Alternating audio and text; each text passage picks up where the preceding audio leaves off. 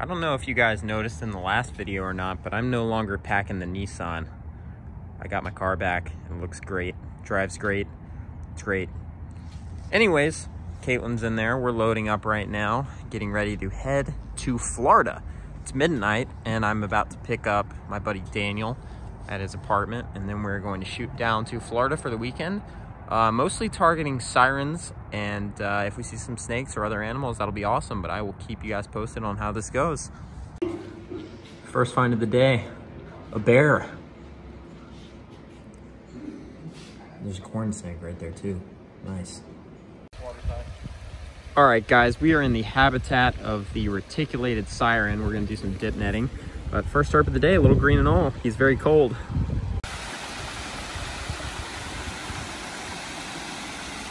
Water is cold.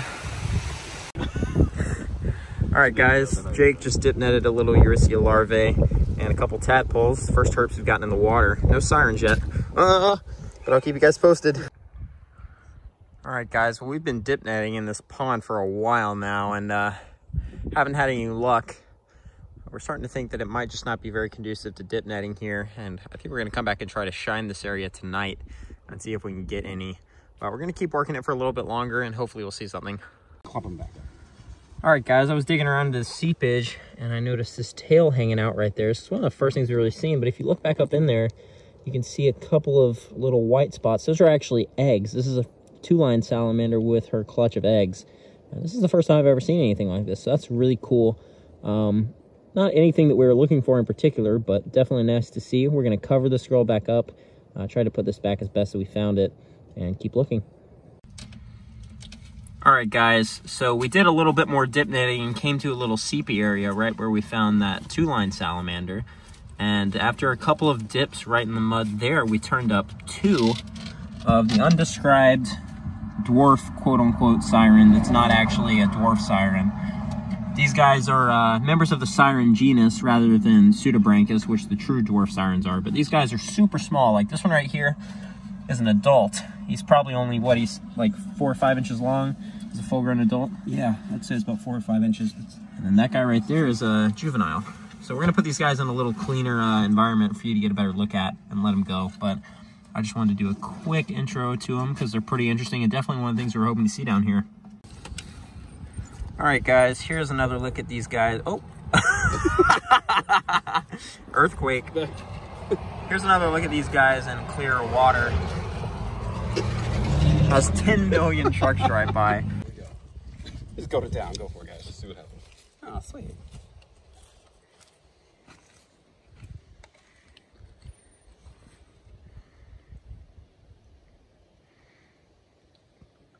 See if I can blow them out. Perfect. Just how I wanted it.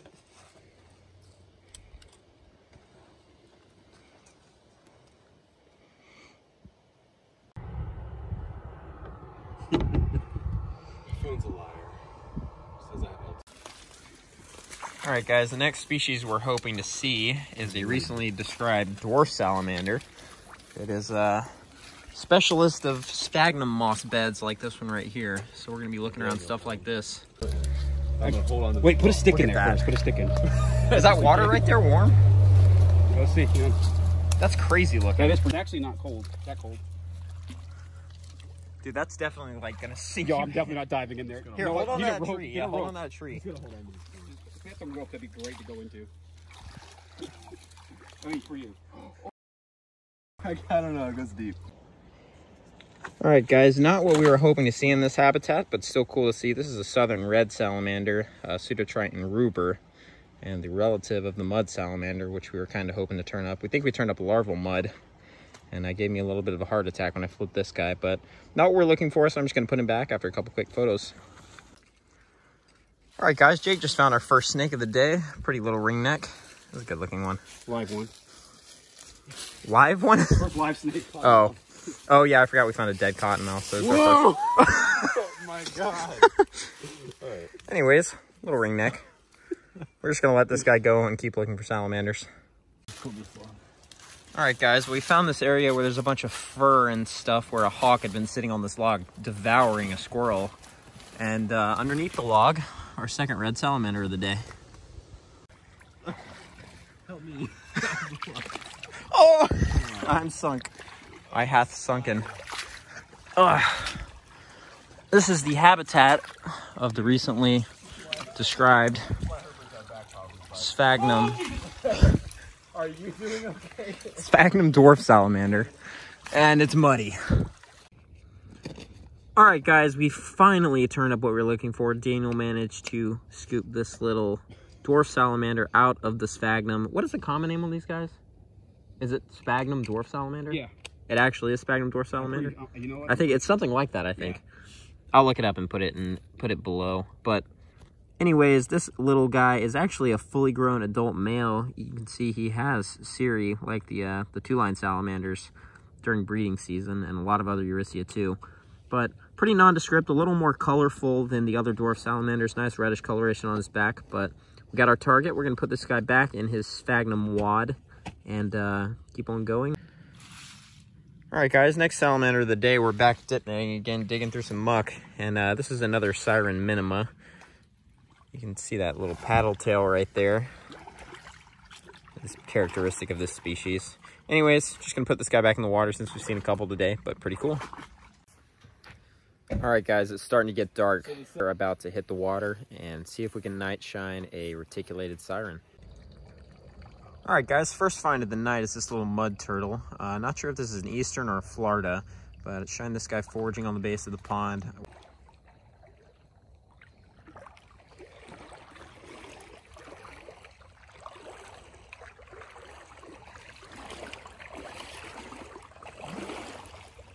Good morning, everyone. Our search for the reticulated siren last night did not go as planned, and we found basically nothing. We found the mud turtle, and we're up this morning pretty early, driving back north from the coast to an area that we're going to be looking for our next target species, the one-toed Amphiuma. There's also a whole slew of other cool animals there, like mud salamanders, that we're hoping to see. There's a pelican. If my phone would focus on him. Anyways, I will keep you guys posted and let you know when we get where we're going. Okay, maybe I'll just hit this pelican real quick. All right, guys, we are out in the habitat of the one-toed Amphiuma. And that's a heck of a cypress tree right there.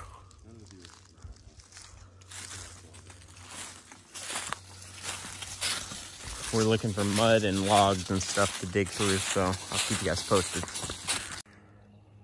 All right, guys, Jake struck with the first salamander of the day, a nice little 3-line. We see these guys a lot up in Georgia. How did you just know? I'm gonna record it while you flip it. Oh, 3-line salamander and a worm. Oh, you don't say. That should have had something else, though. These guys are Apalachicola dusky salamanders. We get them up in the upper Flint drainage too, but pretty cool to see them in Florida. This might be the best log I've seen all day. And nothing. Next salamander of the day, another little southern 2-line salamander. It's cool how different these guys look with this reddish coloration, but we've seen a lot so far this trip. All proceeds.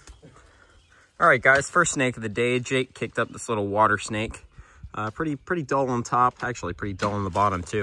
Anyways, first snake of the day. Hopefully it won't be the last, but we're gonna let him go and keep looking. Just shake off by the register. We got dirty and didn't find any Amphiumas. There's a turtle. There is a turtle, very possibly a Barber's Map turtle, basking on that log about 300,000 feet away. Well, this is probably our last find of the trip. It's been pretty slow so far, but we just turned up a 2-toed Amphiuma. This is not the one-toed Amphiuma we were looking for, but still a ridiculous and kind of crazy creature to see nonetheless. These guys have, okay, don't bite me. These can actually bite you, which is really weird to say about a salamander, and they will bite you. But fully aquatic, you see that derpy, okay, he's going. Let me see that hand. You see that derpy little hand right there. They've completely lost all their limbs for the most part, except for those 2 little nubs on the front and little nubs on the back too. 2 little toes. These guys are super slippery, so actually catching them without a net is almost impossible sometimes, but I actually flipped this guy under a rock right on the water's edge.